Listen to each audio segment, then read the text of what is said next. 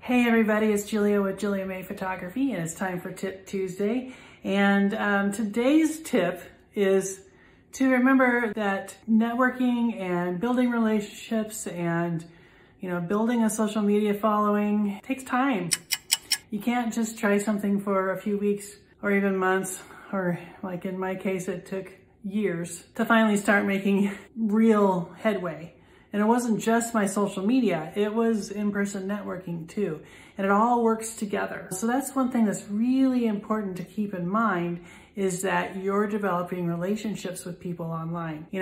I felt like first I'd try for a while with a pair of pliers and try for a while with a hammer, and I would use all the different tricks and different things with social media. And I kind of felt like that there was like a faucet that was rusted shut, and I could get just a little bit of water out of it, and next thing I knew, I'm whacking at that faucet with a hammer. All of a sudden that faucet just starts flowing.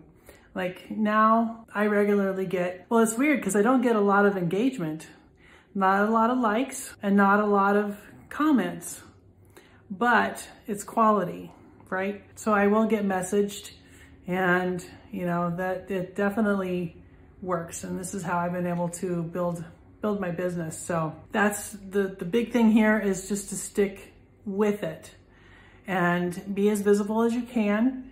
Sometimes you can't make it to everything, can't make it to every networking event, can't do your social media perfectly all the time. At the time of recording this video, I actually did a Reels. It was a really super nice day in January, and it was a lovely day.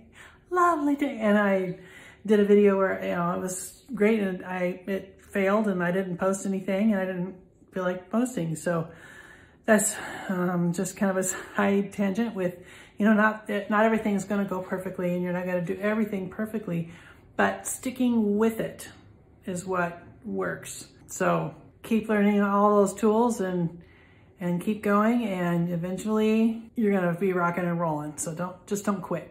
Okay. Thanks for joining me on Tip Tuesday. Bye.